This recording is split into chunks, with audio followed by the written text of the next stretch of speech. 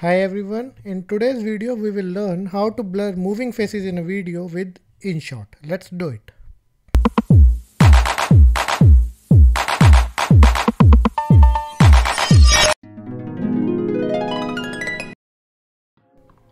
After opening the InShot app, I'll firstly click on video.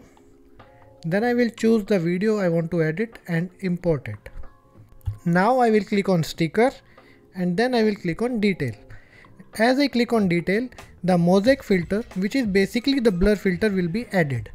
I will align its position and size in a way that it covers the face of the subject.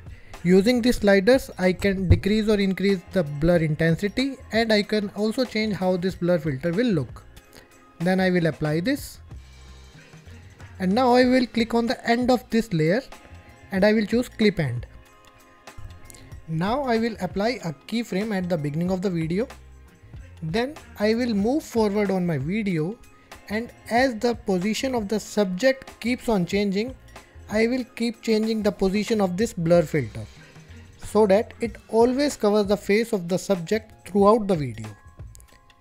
Keep moving forward on your video layer and keep aligning the blur filter on the face of the subject. Keep doing this till the end of the video. You may notice that as you change the position of this blur filter, a new keyframe will be added automatically each time. Do this till the end of the video and then click on apply. So our final video is ready. Let's preview how this looks. So this is how you can easily blur moving faces in a video using the InShot app. I hope you find this video useful. If yes, please give it a like, share your views in the comment section, and please subscribe to the channel Cinematic Edits. Thank you so much.